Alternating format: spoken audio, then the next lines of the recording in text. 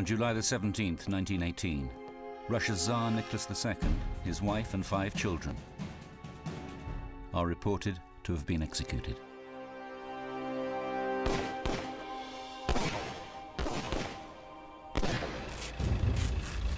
But their bodies could not be found. Then, in 1991, a grave is uncovered. 2 of the children are missing. All the time there was this confusion, the myth and the possibility of some or all or any of them surviving.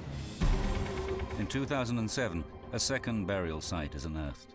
But can its contents finally reveal the true story of what happened to the lost royal children? Investigating unpublished reports of attempts to rescue the Tsar's family, and with access to leading forensic scientists, striving to extract evidence from severely degraded bones, we open the mystery files on the Romanovs.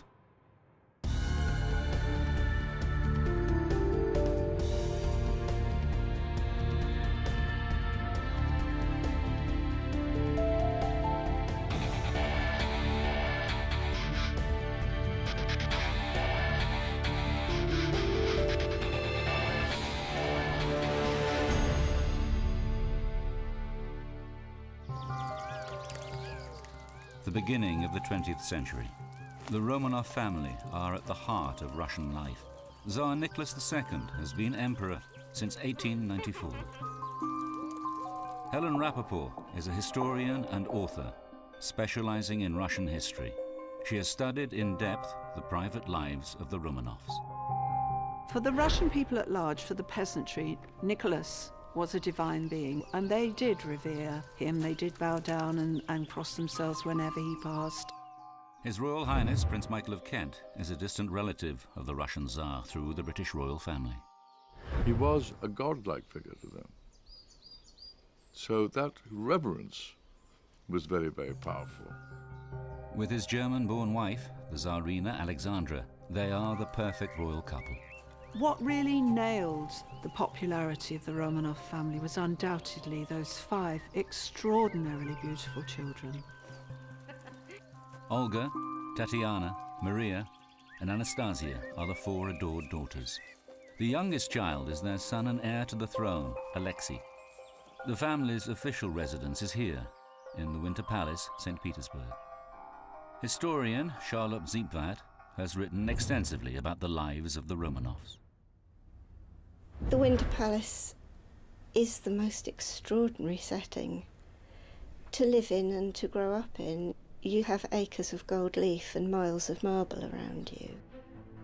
But in stark contrast, by 1914, Russia is in turmoil. Germany declares war. And within a year, approximately 1.5 million Russians are killed or wounded. Andrew Cook is a historian specializing in early 20th century British intelligence. Every failing of the Russian war machine is reflected back on the Russian government, which is actually Nicholas. He is now personally seen as being responsible. As the conflict takes its toll, there is starvation in the cities. Despite reports of growing unrest, the Romanovs are shielded from the discontent brewing outside the charmed life of their palace. In February 1917, after 3 years of war, the Romanovs face mounting hostility. Political agitators seize their chance and trigger the Russian Revolution. It was a combination of real, literal hunger for food, but also a desperate, ongoing desire for democratic freedom. Nicholas is forced to step down from the throne. In a way, it comes as a great relief to him. He was never really a man who relished being a ruler. The Romanovs retreat here, to the Alexander Palace, 27 kilometers south of St. Petersburg. As the provisional government takes control of a country in chaos, the family are placed under house arrest for their own protection. There was extreme Republican feeling out on the streets, and the mob, if given half a chance, would have stormed the palace and would have strung Nicholas and Alexandra up. In October 1917, the Bolshevik Party, led by Vladimir Lenin, seized power. The Bolsheviks are a revolutionary, hardline group who are pathologically and passionately against the aristocracy and Nicholas in particular. The Tsar and his family are taken to the Bolshevik stronghold of Ekaterinburg in the Urals, over 1,700 kilometers from their home. Nicholas said, "That's about the last place on earth I would want to go to." He said, "I know people there are very against me." This is the heavily guarded house where the family are held as prisoners, under the control of a hard-line commandant, Yakov Yurovsky. Yurovsky was a dedicated revolutionary. His basic role, apart from overseeing the guards at the house, was to prepare for the need to kill the family. He had a duty to the revolution, and he was determined to fulfill it at any price. He could sit down and quite happily engage in conversation when he knew full well within a couple of days he was going to go and murder the family. In a testimony given by Yurovsky after the revolution, he states that around 2 a.m., July the 17th, 1918, guards inform the Romanovs they are being moved to the cellar. Yurovsky's men were gathered in a room nearby, priming and checking their weapons. Yurovsky orders the family together for a group photograph, just like they have done countless times before. The girls huddle with their mother. The Tsar stands by his son. Their captors line up in front of them. Yurovsky read out a very summary and brief statement that it had been decided that Nicholas must be executed.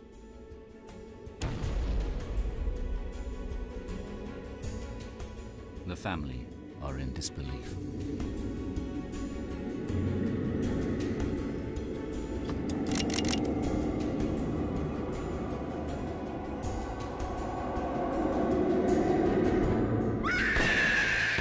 Nicholas was the lucky one. He died instantly, but most of the others did not.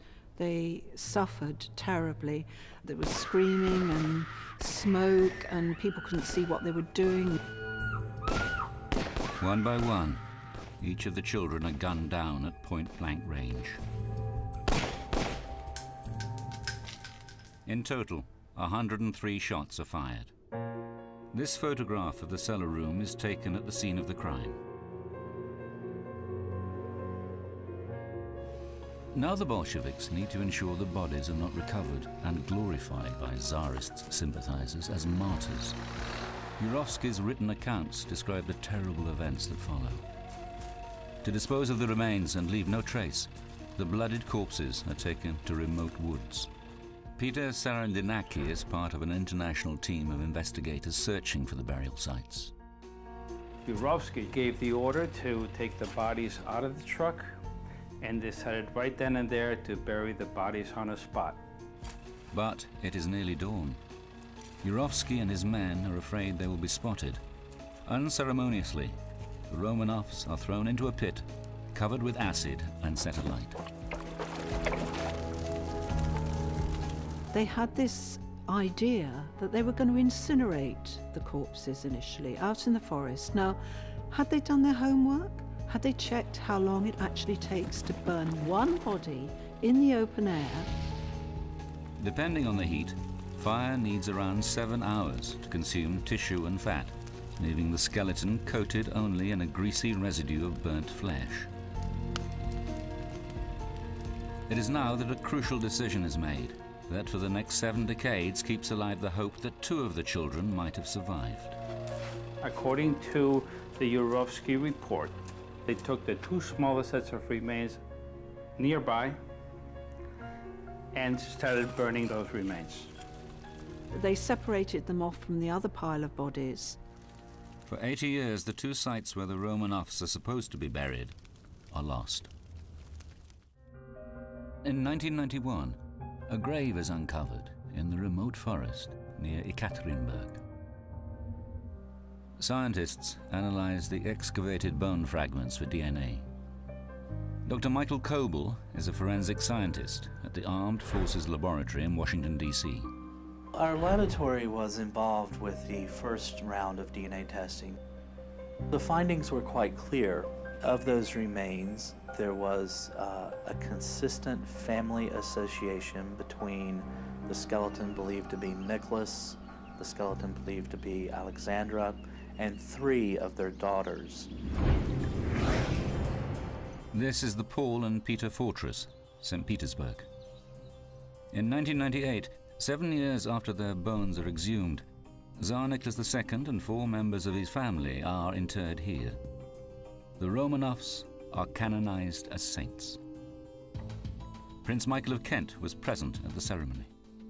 It was a very poignant moment, because that's where the Tsars had always been buried since Peter the Great created the city. A pair of tombs remain unoccupied. For Alexei, the young prince and heir to the throne, and one of the daughters, either Maria or Anastasia. The big mystery was, of course, what happened to the 2 missing children. It was a completely closed story. There was no question of them ever being found. Determined to uncover the truth, year after year, Peter Sarandinaki and his team systematically searched the area around the Tsar's grave, looking for a second burial site. It's a 5-acre open meadow of grass surrounded by a forest on 3 sides, and on the eastern side is all swamp. We scraped off the top roughly 10 centimeters of the soil, and to try to level the ground so that the ground penetrating radar would be able to go over it and be able to find anomalies. And we did not find anything. With no sign of 2 buried bodies, rumors emerge that Yurovsky's account of the assassination might be exaggerated, and that perhaps the missing children had escaped or been rescued after all. A plan took shape in the spring of 1917, 1 year before they are shot, while the family are being held in the Alexander Palace. There are enormous uncertainties surrounding what will happen and where they will go. The family are encouraged to leave the country. Nicholas turns to his close friend and relative, King George V. Well, they were first cousins, and they were in very affable terms together. They were very close. People often remarked how the 2 men bore a striking resemblance to each other. Nicholas requests to George that his family take refuge in England. He was very concerned about what was happening. It is thought that arrangements were made for a British ship to be waiting for the Romanov family at the port of Murmansk, 1,000 kilometers north of St. Petersburg. From there, they would sail to safety in the UK. George's initial instinct, like anybody's, was to offer refuge to his cousin. But there was a problem, and the problem was Alexandra was a German, and there was incredible anti-German feeling in Britain at the time. Faced with the prospect of political unrest at home in the UK, King George has no choice and is pressed to withdraw the invitation. It's undeniably the case that he's pulled up the drawbridge and that Nicholas and his family are now stranded in a very hostile environment. Proposals for the family to be officially exiled to the UK are shelved. When civil war erupts, the family are forced to leave St. Petersburg and are taken to Ekaterinburg. It seems their fate is sealed. The mansion house where the family are held is ominously renamed by the new government the House of Special Purpose. Heavily guarded, it becomes their prison. Nicholas writes in his diary, "We have absolutely no news from outside, and it was a very despairing moment where you could tell, I think, that he'd given up all hope of rescue." But unknown to the Tsar, despite King George's official refusal to give the Romanovs asylum, rescuing them is still being considered in London. Behind closed doors, the British hatch a secret plot to free the family from their prison. Hidden for 90 years, documents now disclose how reconnaissance is assigned to one of their most senior spies in Russia. Stephen Alley is essentially a specialist. He was born in Russia, he spoke fluent Russian and could dissolve into everyday Russian life. This is Ali's notebook, kept by his family over the generations. It contains entries from his trip to Ekaterinburg. His unique collection of documents really does shine a very bright light on what he was doing at that time. Intelligence work of that kind is exceptionally risky. If he had have been uncovered and arrested, you know, almost certainly he would have faced a firing squad. Ali's log also has a rough sketch of the location of the house where the Romanovs are being held. Together with Russian files, it is now possible to build up an accurate picture of their prison. The family are kept in a corner on the first floor in 4 rooms. We also know that on the same floor was a guard room. There are also guards at the top of the stairs, on the staircase itself. The family's quarters were surrounded by guards. We actually see lists naming the personnel and the individuals who were there. We can see their shifts. We can see how many there were. There were machine gun nests trained on the house from the bell tower of the church. There were machine gun placements in the garden, in the basement. There is no way that family could have been got out of there without a bloodbath. Ali would have reported back that this was a suicide mission, that this really wasn't a situation where he could conceive of a realistic possibility of success. Ali's plan to rescue the Romanovs is never attempted. But when the 5 bodies are identified in 1991, 2 of the children are still unaccounted for. Speculation that they somehow escaped persists. The mystery of their disappearance remains unsolved. All the time there was this confusion, the myth and the possibility of some or all or any of them surviving. Then in June 2007, a second burial site is found, just 60 meters from the first grave. Although these bones had been chopped up and burnt, only 44 small pieces of bones still gave clues. We had 2 people. We had a boy, aged 12 to 15, and we had a girl from 17 to 19.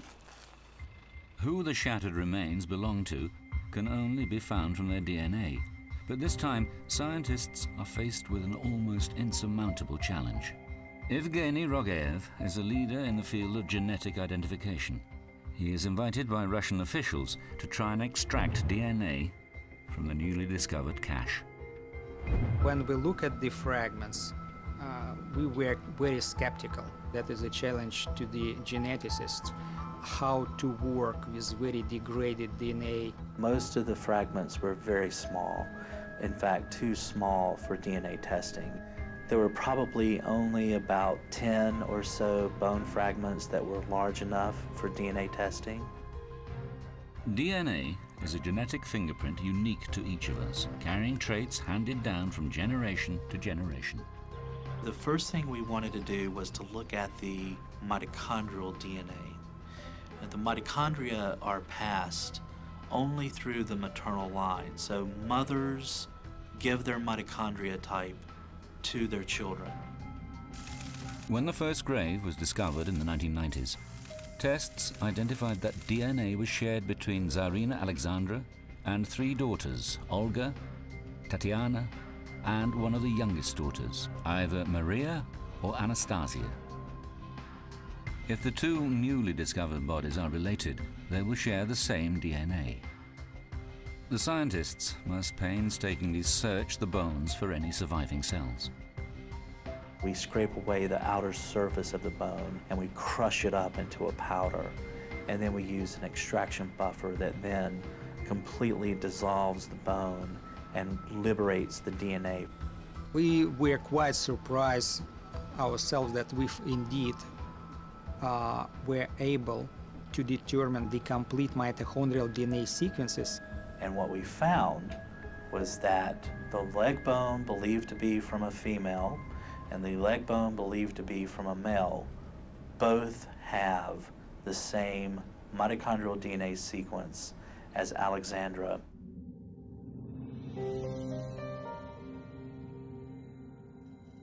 But the work is still far from over. To reach a complete and incontrovertible conclusion, investigators must make a match between these children and their father. For that, a direct comparison is required, but there is only one sample of Tsar Nicholas's DNA from when he was alive that scientists know of. And they also know it was lost decades ago. On May 1891, during his travel to Osaka in Japan, Nicholas Romanov, then heir to the throne, was attacked. Nicholas was bleeding all over his shirt. He was holding the side of his head with his hand to stop the bleeding. The shirt of the Nicholas II with traces of the blood was stored in State Hermitage Museum in St. Petersburg. Once home to the Romanov family, it now houses a collection of over 3 million artifacts. The museum said, we can't find it. We have no idea where it is. So they do an inventory, and they just so happen to come upon this shirt. It is the crucial piece of evidence. But the shirt is over 100 years old, and DNA in blood degrades over time. Professor Rogayev is the first to examine the fabric. I was very skeptical that it is possible at all to extract the DNA. He was afraid chemical preservation, heat or humidity could have destroyed the DNA. We were very surprised. We extracted DNA of great quality. Stored in a drawer wrapped in paper, Nicholas's genetic imprint survived to tell its story. And when we compared these genetic profiles from the blood stains and from the bone specimens, we found perfect match. It was 4 trillion times more likely that these two children are children of Nicholas and Alexandra than if they were just 2 random people in the population. Everybody in the room started crying. It was a very emotional time because now we have definitive proof that these are the missing children and that this, nearly 90-year-old mystery is now solved.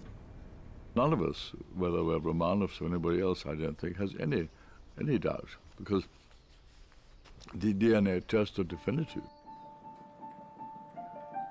In February 2009, after 2 years of forensic investigations, scientists confirmed that the remains of the 2 missing Romanov children have been identified. Proof of their execution dispels the last hope that any of them survive. Only now can the reality of their cruel end be fully understood. I think that it's one of the most shocking things that has happened, certainly in the last 100 years. To them, it was political. To us, it was not. It was just murder. A brutal, bloody murder. The fates conspired against the Romanovs. Now, a century later, the last of Russia's ruling dynasty can finally be laid to rest.